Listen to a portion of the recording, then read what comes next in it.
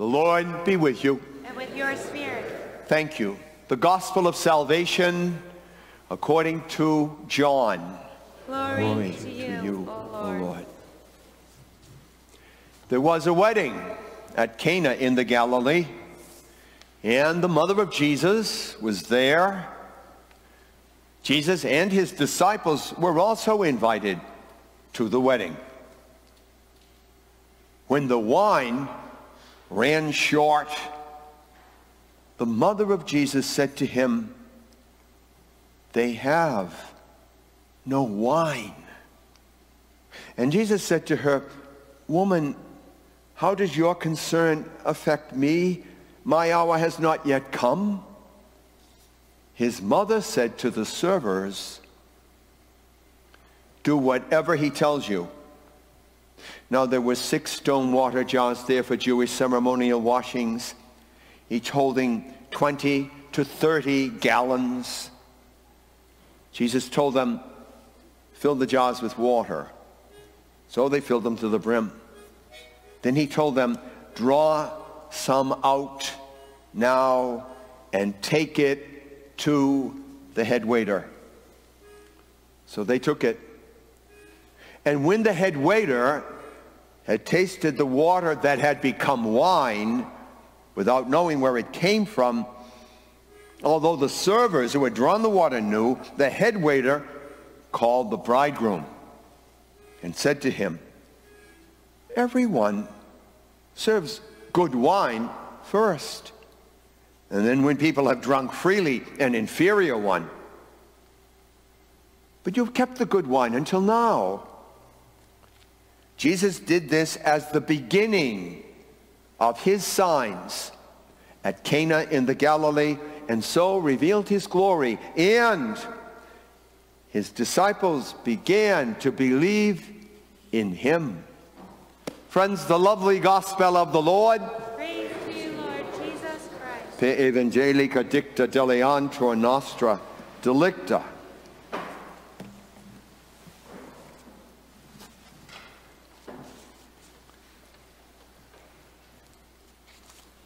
Lord God Almighty, I ask you, may we be benefited by the Holy Spirit, so that as you have said, that the Spirit does different works for service, for the benefit of others, for the building up of the good, the common good. So may now we receive your Spirit for the benefit of believing and living. To God be glory, the Father, the Son, and the Holy Spirit. I think you know that, I think this is true of Father O'Driscoll too. Lots of times I spend the week kind of listening. So I do the work and prepare for the talk. But what are you saying, Jesus? So I was blessed during the week from the breviary with a text from Ephesians. So I'd like to give a sermon rather than a homily. But I will get to the famous miracle of Cana at the end. A long time ago when I was in Reading, one of the collaborators, a layman who was a staff member and a very effective one, told me my definition as a priest. I'm sure you'd want to know. He said, "Jim, your job is to speak encouragingly." I never forgot it. It is my job. It's also yours.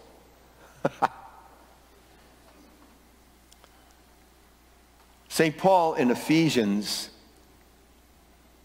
offers good advice about how we use speech.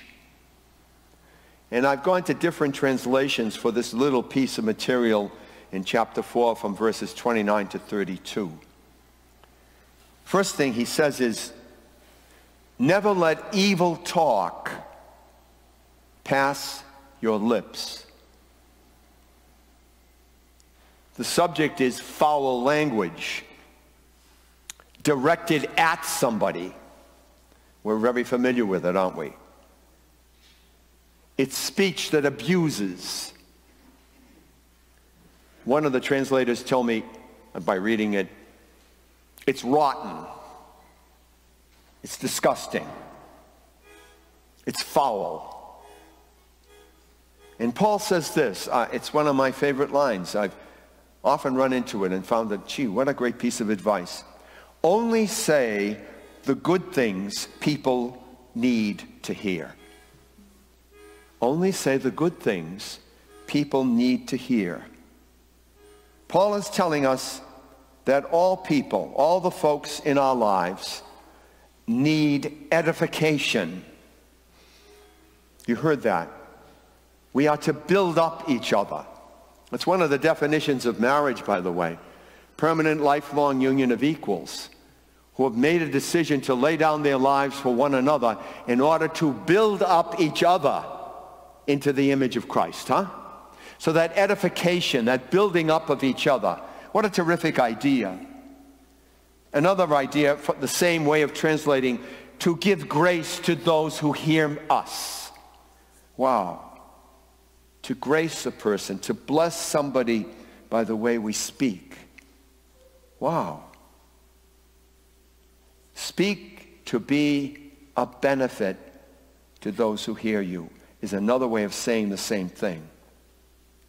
Say the things that will really help people. Oh, wow. So my friend back 1,000 years ago was right.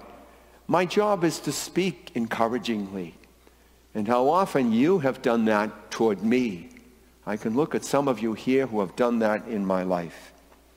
In our families, in your marriages, with the people we disagree with the folks that we meet who are upset with us or with other things, there's a chance encounter with that human being to build that person up. There is the opposite, and it's in the same little piece from Ephesians. I just found out, checking with the commentators, that the Hebrews thought that this kind of bad language or talk towards people saddened God. I remember seeing it many times, but that my abusive speech of you affects God. Wow. He says, do not grieve the Holy Spirit of God, with whom you have been sealed. So that's baptism and confirmation. What a thought. I can make God sad. I've always thought that, haven't you, about Jesus? I mean, he is the best friend we all have. And then I let him down. Wow. How often, I don't know about you, many times I say to him, I'm sorry. I'm a dope with a capital D. What's the matter with me? So we need to hear that we can hurt God by the way we speak, just as we hurt others by the way we speak. St. James says, the tongue is a restless evil, full of deadly poison. He's usually pretty direct, James is. Like another one you know, who's James, right? I thought that was funny, Hickey. Okay, all right. He says, with the tongue we bless the Lord God, the Father. And with the tongue we curse human beings who are made in the likeness of God. And then he says, that need not be so. Paul bluntly teaches, get rid of all bitterness, passion, anger, harsh words, slander, and malice of every kind. It's quite a list. So God is saying, in the same text, by the way, in Ephesians, that lovely word in English, be kind. It's fun being a priest. It's fun learning how to be a Christian. It's fun to learn that I can do that. I can be kind. So can you. Be compassionate. I've said to you many times, my blessed brother Danny Hickey, because he was retarded, because as a kid I'd stand up for him again and again, I learned compassion. Forgive one another, says Paul, just as God has forgiven you in Christ. And in the Psalter, in Psalm 23:34, keep your tongue from evil and your lips from speaking deceit and guile. Turn from evil, do good, seek peace, and follow after it. Now let's look at our Blessed Mother.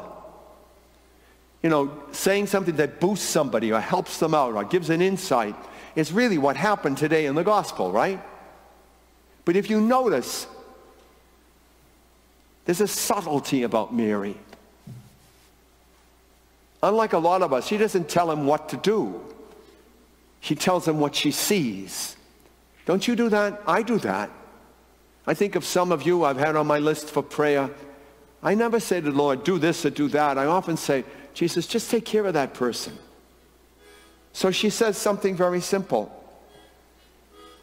Jesus, they're embarrassed. They have no wine. And he says, it's not my time yet. She doesn't say anything. But the last and the only last thing she says in the Bible is the advice that Sean O'Malley has for his motto. You know, the Episcopal motto the bishops have? Do whatever he tells you. Boy, that's worth writing down, huh? Maybe he's saying that to you today. What is he telling you? This is your thing. What is he telling me? Today, you know, because we live in this era, we have so much media, so many different interesting ways of communicating, Facebook and all that stuff. We Catholics need to decide how we use media, because it's misused. Someone say amen. We can't do that, can we? This mouth of ours projected through the ethos, the era, the year. Our words is meant to lift people up, not put them down. We are to be like Mary. We need, like Jesus, to say only the good things people need to hear. We need to say stuff that will really help each other out. I said it already, but I wrote it down here, so I might as well read it. I wonder how often I have saddened my Lord, that he looked at me and was disappointed. Oh, man. God help me. God help you. Because isn't it pretty common, huh? But it doesn't have to be that way. We can decide to do better.